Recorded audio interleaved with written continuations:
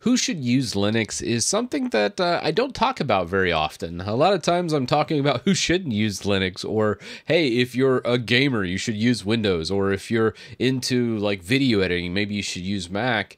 And I say, hey, Linux is really meant for productivity, and also something I haven't really said, but it really kind of dawned on me as I watched a TED Talk from Rodney Mullen, one of the greatest skateboards to ever live.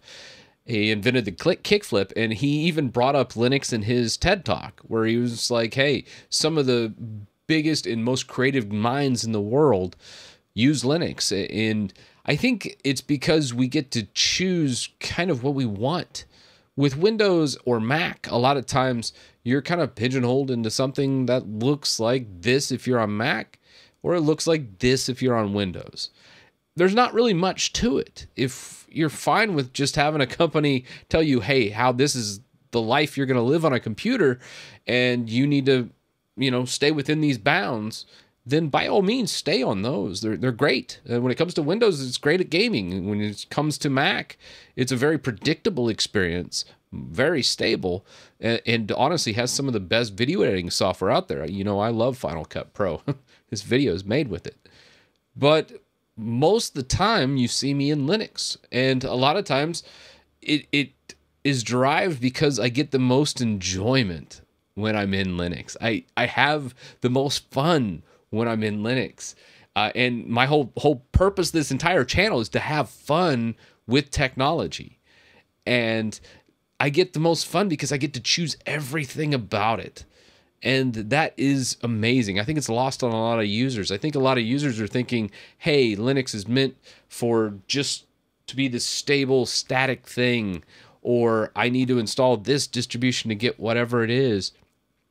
And to me, Linux is the ultimate canvas. It's the ultimate art form to where you can make whatever you want.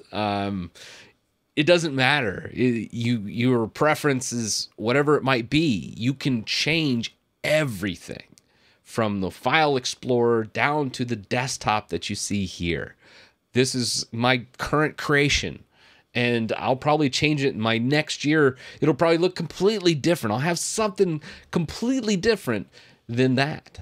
And it's amazing that I can take these things and make anything I want. If I want to use my computer a certain way, I can do it with Linux. It's the ultimate form of creativity in an operating system. You just can't get that with Mac or Windows. You might download like 10 different third-party tools just to have Windows somewhat customized.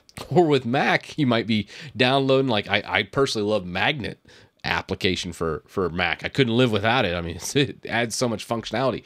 But all these things are just tacked on to an existing fundamental level that you really can't change. And with Linux, you get to choose everything.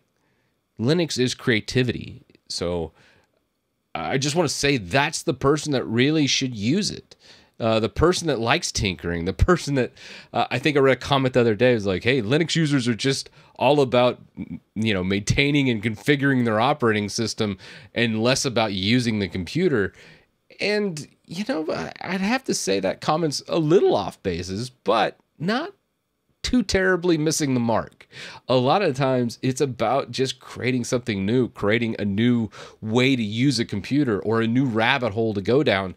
And there's just infinite rabbit holes to go down in Linux, where when it comes to Mac, I felt like after about a month, I was good. I understood pretty much everything there was to know about Mac. Maybe a couple little things here and there. Windows, honestly, I've been on it most of my life. Totally understand it. Totally get it. But with Linux, I never know everything. I never feel like I'm just another year or two, just another couple manuals and I'll have it. It's something that I'm like, oh, you know what? My X11 renderer that's displaying all my stuff, it's not working all that great for mirroring screens and 1440p at 144 refresh rates. I'm going to change my renderer out to Wayland and try that out for a minute.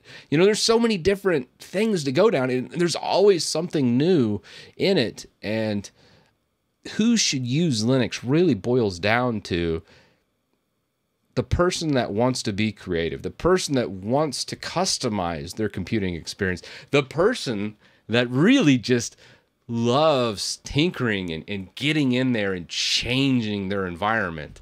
And that's who should use Linux. It's as simple as that.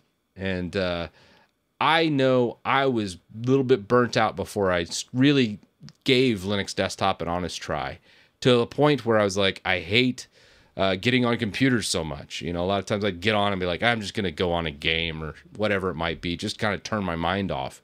And it really wasn't until I got on Linux Desktop and experimented and became creative that I was like, this is amazing.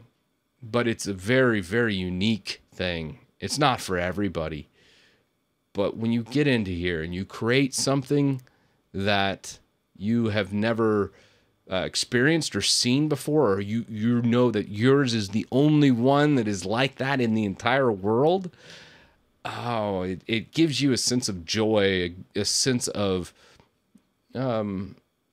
enjoyment that you just have never can experience in a Windows or a Mac environment. And to me, that's the ultimate person that should use Linux. I know that sounds a little cheesy, sounds a little bit off, but a lot of people are like, I just want to play my World of Warcraft, or I want to just play my whatever. Like, yeah, just use Windows. Or, hey, I just want to, use my computer as whatever, and I just want to do these 3 tasks. I'm like, well, probably just choose a Mac, because they probably won't force updates down your throat and be so cumbersome like you see the Windows counterpart. But Linux, it's the oddball. Something you should check out. If you haven't already, it's amazing. And that is my views on who should use Linux.